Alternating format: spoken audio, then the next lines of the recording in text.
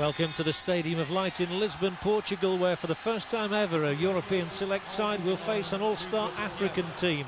In view as the two captains, Abedi Pele for Africa and Matthias Sammer for Europe, shake hands and go through the normal rituals pre-match. Well, that required a good stop from the number one in Holland. Pele really putting some power into that effort. Inside from Amankwa, who plays his football in Ghana.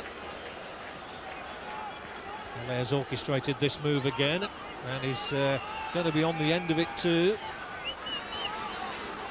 Look to receive again from Elise, and this is Pele, and that's Abedi Pele, and that's a quite fabulous goal. And the Ghanaian strikes the first blow of the match in quite wondrous fashion.